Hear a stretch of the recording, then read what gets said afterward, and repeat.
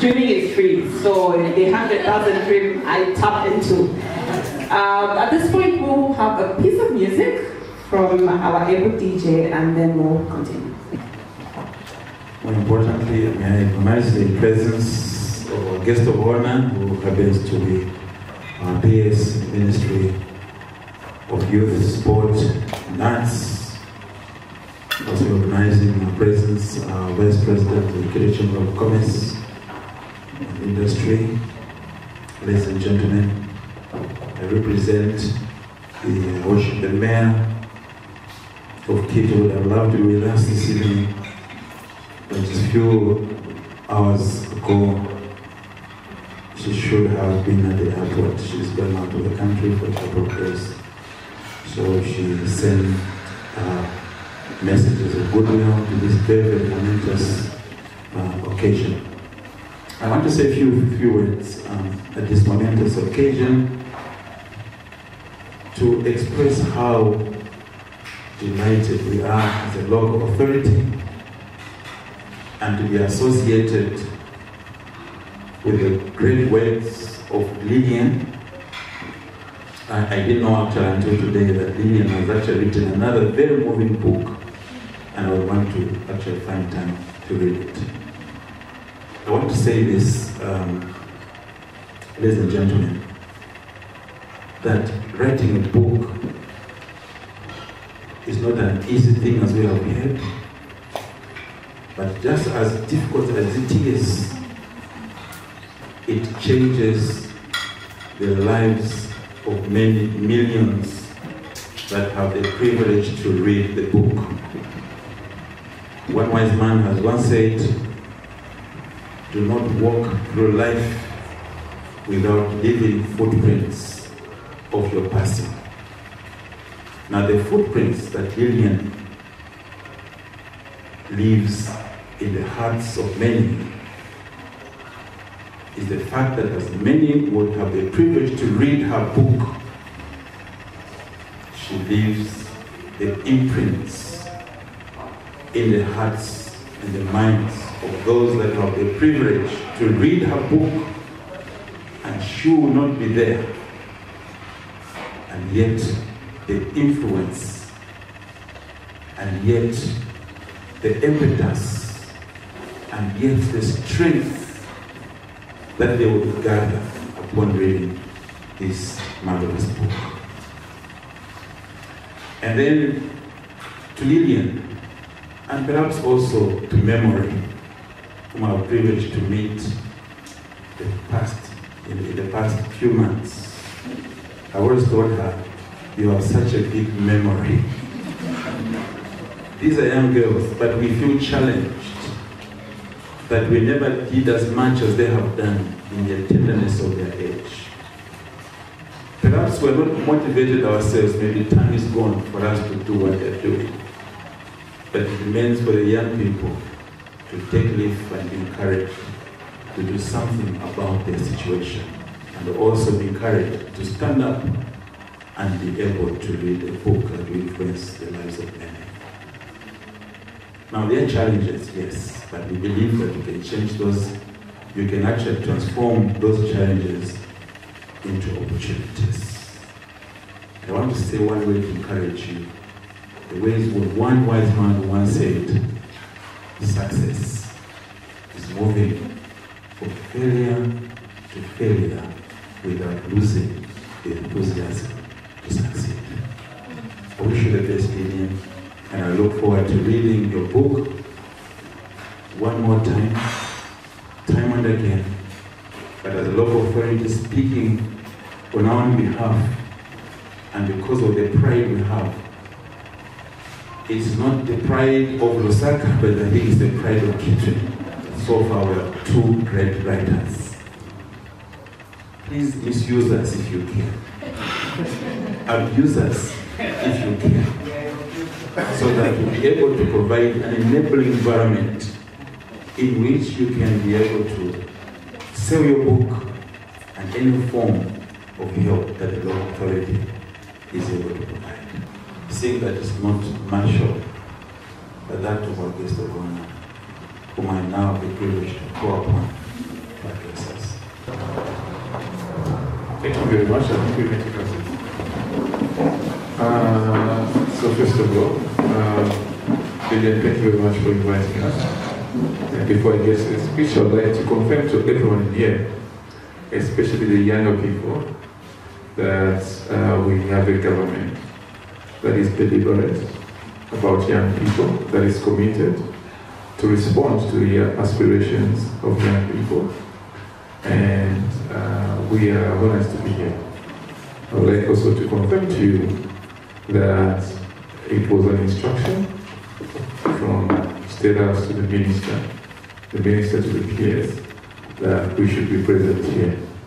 So for those of you that were in doubt, this is a confirmation that this government is committed to the affairs of young people.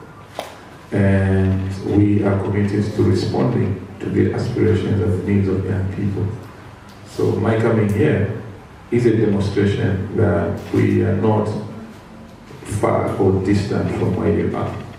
And we are challenging and inviting all of you to come closer. Come closer, don't see or watch us from a distance. Because you may misunderstand what we say if you watch us from a distance. You may misunderstand our actions if you see us from afar. This is a challenge, also an invitation that I'm making to you, that come closer, walk in. For us to claim that we have an open door policy, there should be somebody willing to walk in through the doors.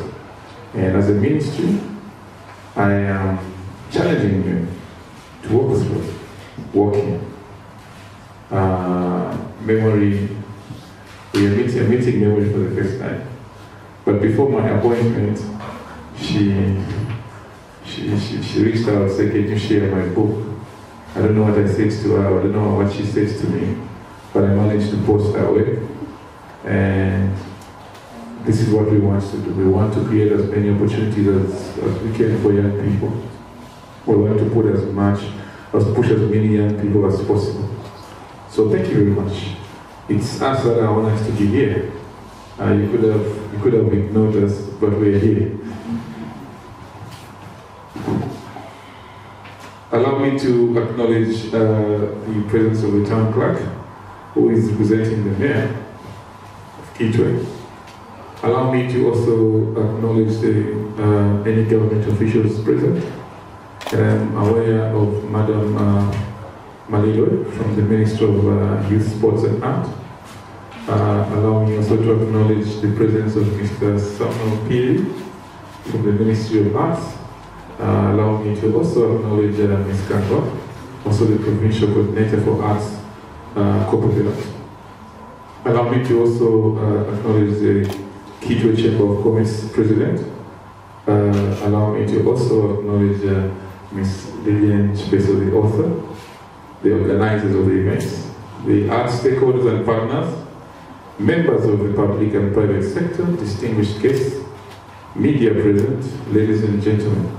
Allow me to also acknowledge the presence of the youth, provincial youth chairperson for the UPND, Chair Commander here. It speaks to what we're saying. There is a commitment even at party level. Thank you very much, sir, for coming through. Thank you so much. It is indeed an honor for me to grace the official launch of this book entitled The Power of Self-Embrace. Let me begin by saying that the poor reading culture among some of our Zambians can be... okay, just a minute. If you look at my brother here, you know we have Beijing in the office. It is indeed an honor for me to grace this official launch of this book entitled The Power of Self-Embrace. Let me begin by saying that the poor reading culture among some of our Zambian citizens can be attributed to many factors, such as inadequate resources, poverty of mind, and lack of interest to read. Despite the aforementioned reasons, different authors in our country, such as Lillian, have continued to tell their stories by writing on different social, political, and economic and cultural issues which affect society.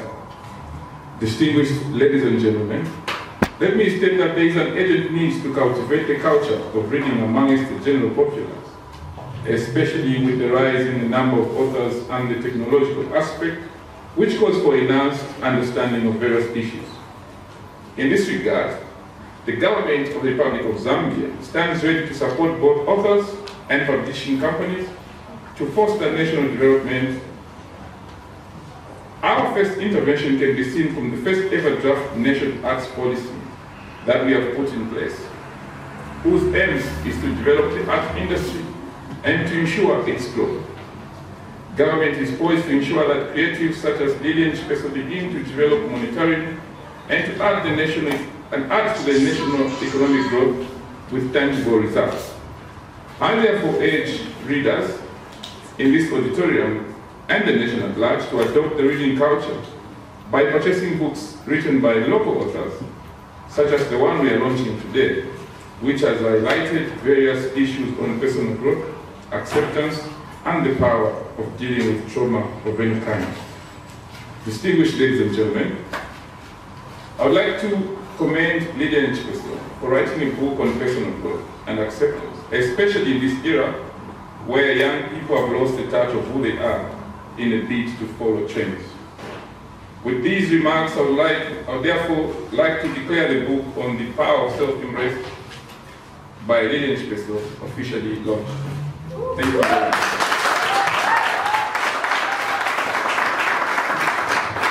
As we declare it launched, I'm also offering it. I'm not going to give you the invitation.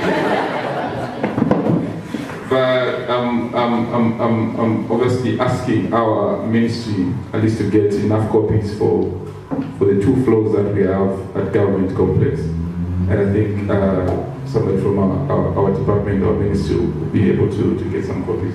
Thank you very much. Another round of applause for our guests.